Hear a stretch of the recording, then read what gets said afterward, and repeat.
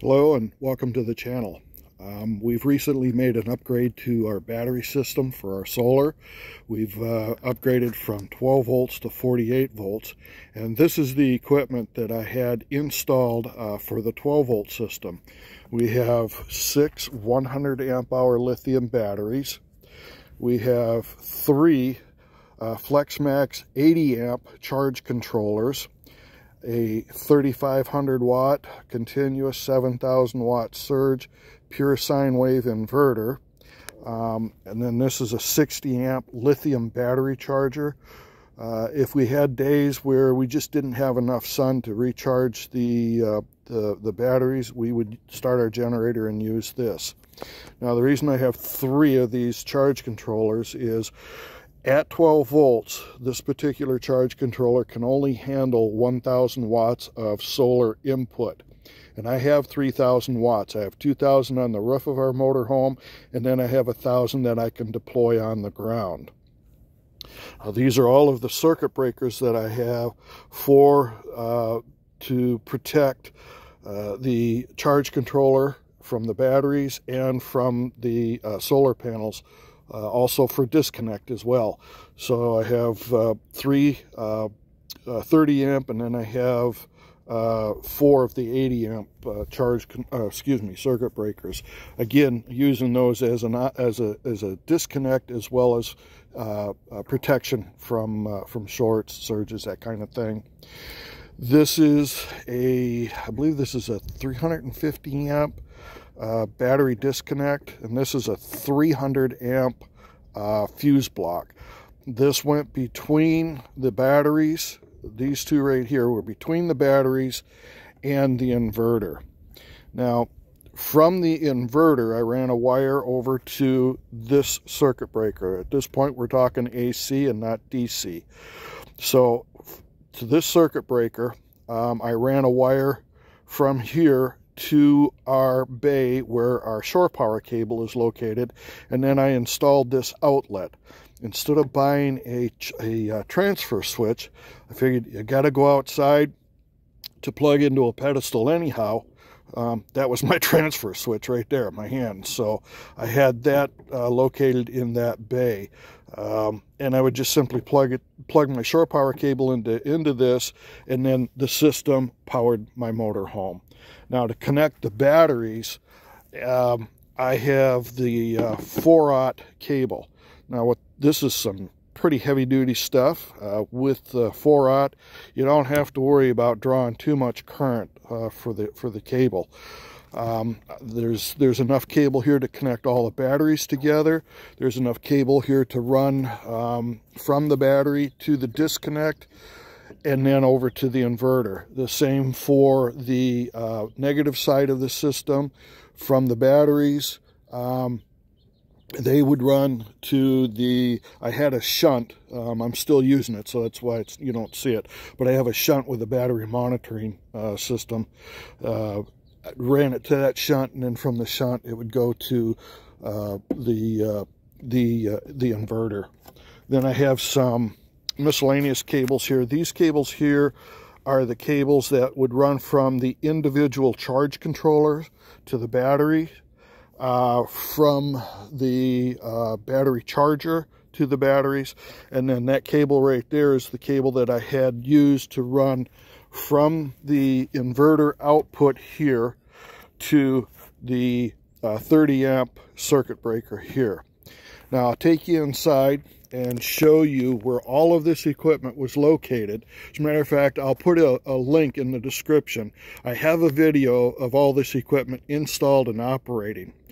But while I'm taking you inside, if you would please like and subscribe to the channel, we'd greatly appreciate it. It kind of lets us know how well we're doing.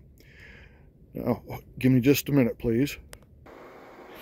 Okay, we're back. I hope that wasn't too long of a wait for you.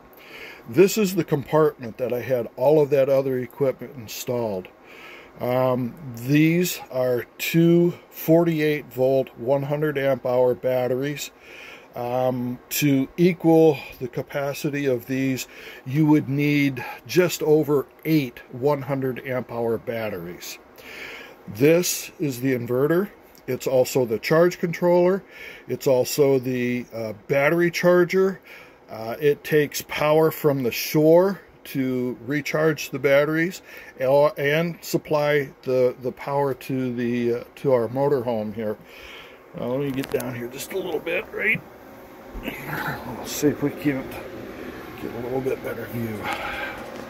Okay, that right there, that's the converter charger that converts the 120 volts AC to 12 volts DC for all of the 12 volt system within our motorhome. And then, like I said, this is the inverter, all-in-one inverter. This switch right here is the shut-off switch for the solar panels. Down front here, there's 3 circuit breakers, one for generator, one for the grid power, and one for the load. That's the load is the power that our motorhome is using. And then this one here is a circuit breaker between the batteries and the all-in-one. Now the all-in-one communicates via this cable with the 2 batteries, and then this is what links the 2 batteries together for that communication. There are a couple of displays. I don't know how well this is going to work, but there are a couple of displays. They'll let you know what the condition, the state of charge of the batteries are, what the current is, and you can also toggle through to see what the temperature of each one of the individual cells are. Now turn that back on. These are circuit breakers here for the batteries. And what you do to start the batteries or turn the batteries on, you have an on-off switch here. You'll turn that on.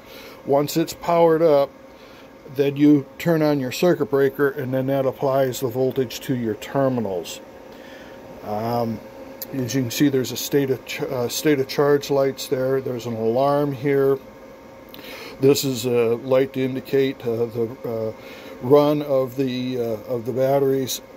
And then these dip switches here, you adjust them so that each battery can communicate with one another. And then, like I said, the 2 batteries then through this cable here will communicate with the all-in-one charge controller. So, oh yeah, there, that right there. That's the shunt I was talking about earlier that I'm using to monitor the batteries on the inside wall of the rig here. So, and then that fan right there, I have it connected to that thermostat right there. With the temperature gets in this cabinet, gets up to 75 degrees, it'll turn it on and suck the warm air out of this cabinet. I think that's about it. I'm not going to go into any of the programming details and stuff like that. I think the video is long enough as it is. If you have any questions, please feel free to leave them in the comment section. If you'd like to get a hold of me with regards to the old equipment and maybe purchase the equipment, I'll leave an email in the description below. Again, please like and subscribe to the channel. We appreciate your time for watching our videos and for your comments. Have a great day.